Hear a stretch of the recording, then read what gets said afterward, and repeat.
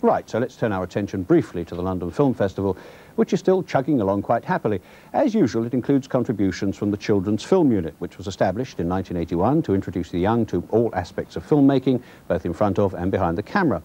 One of its most recent products, School for Vandals, will be shown as part of the Junior London Festival. The director and the only adult involved in the filming was Colin Finbow.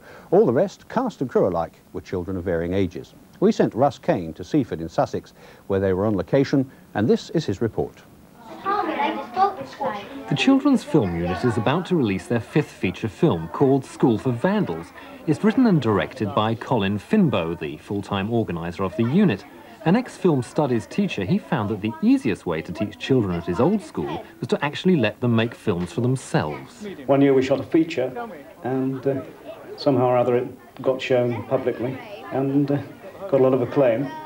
And people generally were saying to me, oh, what a pity that it's just one school that has this facility. What a lovely thing it would be if every kid in the country could join a film unit. And I said, well, of course they could if there were enough nuts to run them. And because no one seemed to take up that challenge, I left teaching and set it up. I'd rather not have a look, because I want to trust you. OK, OK.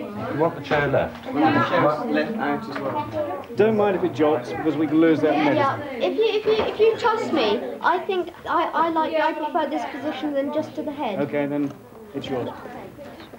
The technicians are the ones who are worth their weight in gold, because they tend to stay from one film to another.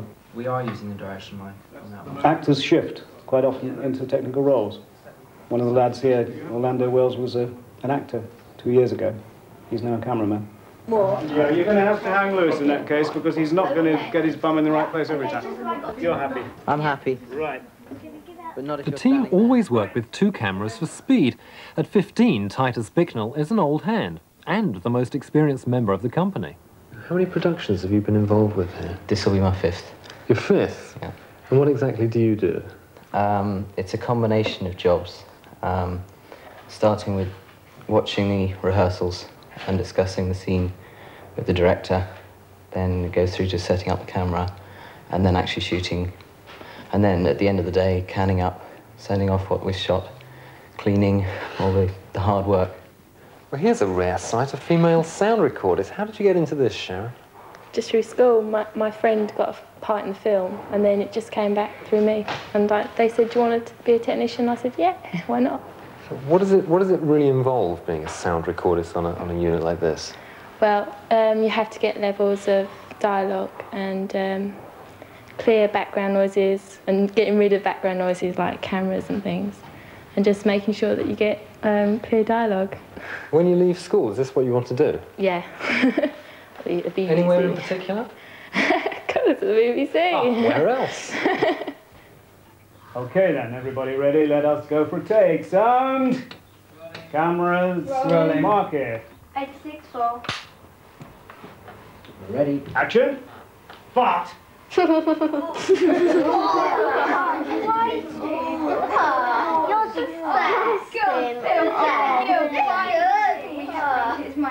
disgusting.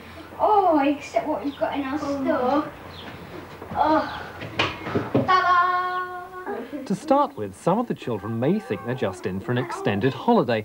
In fact, they work a 12-hour day, and each has a full-time professional job to do. At the end of the project, the film will be screened in a cinema like any other. It was a bit strange for them at first. It means having us around. They like kids, that's why they started this school. Not necessarily. I don't think any of my teachers like kids. If they're all like you, I'm not surprised. The actors on this, I decided to choose children from one locality. So I put an advert in a local paper saying, do you want to be a movie star? So, and eventually, out of all the hundreds who phoned up, narrowed it down to this one. Take this out and get it ready first.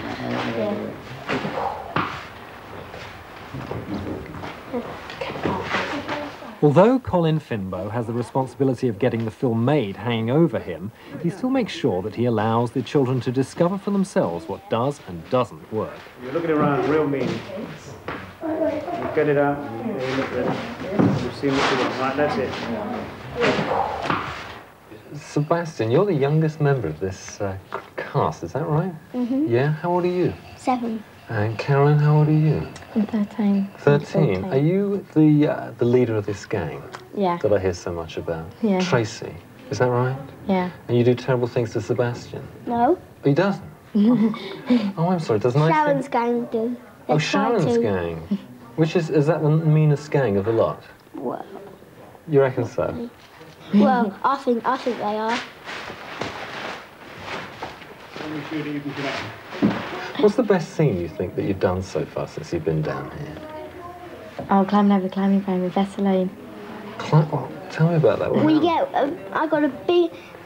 get, we get big lumps of Vaseline and rub them all over the climbing frame so that Sharon's going to slip. And hurt themselves? Yeah. But you look so innocent. You're pretty sneaky, aren't you, really? I can tell. Yeah, in one of the scenes, I got a little fire engine and I wrap it around the table. Yeah. And then I pull it and all the cakes fall off the table. Who would have thought with such an innocent face? Do you get up to terrible things? Yeah. What about when you're not filming? I mean, you're down here for 3 weeks. What do you get up to? We just come up in the games room. Mostly playing snooker. Who wants to be an actor when you grow up?